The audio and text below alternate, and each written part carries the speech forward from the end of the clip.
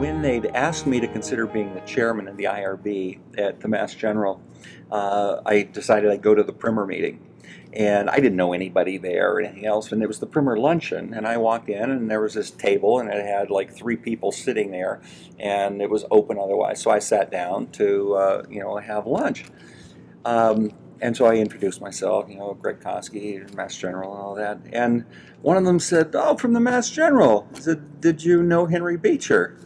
And I said, "Well, actually, I never really met Henry, our paths didn't cross." And they started telling me all these stories about Henry Beecher. Well, it turns out that the 3 people I sat down with were Charlie McCarthy, Lou Lasagna, and Bob Levine. Oh my God. And here I was with complete naivete, sitting with 3 of the greatest contributors to the entire field of human research ethics. And Lou Lasagna told me the story about how he had gotten concerned about the studies that they were doing at the Mass General when he was a fellow in pharmacology in Henry Beecher's laboratory. They were taking people off the street, Charles Circle, and bringing them in, and they would sign a waiver. They were doing classified research with the CIA about mind-altering drugs, because this was the Cold War times and they were trying to see how we get people to tell the truth and all that stuff. And he went in and he told Dr. Beecher, he said, "I'm not comfortable with what we're doing." And Beecher was a very gruff kind of guy. But when Lou walked out the office, apparently Beecher started looking at all the papers on his desk.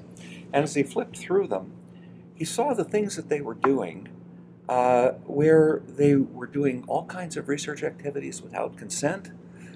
They were, it was just, he saw all of these things. And he apparently spent the whole day, and he called Lou back in, and he said, "You're right." He said, "You're right." And that was the genesis of the paper that Henry Beecher wrote.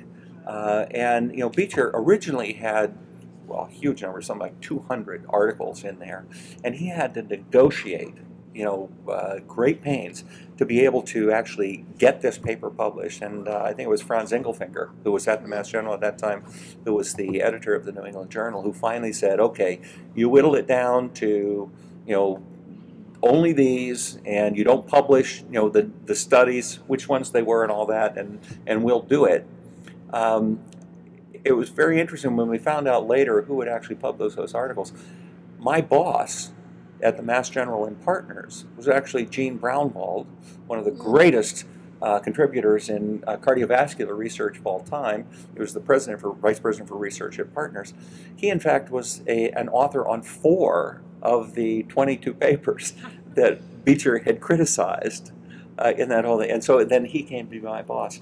The remarkable thing was that Dr. Braunwald had, come to realize the importance of doing the research right, and so it was under his direction that we actually created the integrated IRB process and all at the Mass General and Partners, Brigham and Women's, which is still, I think, one of the very best that's out there.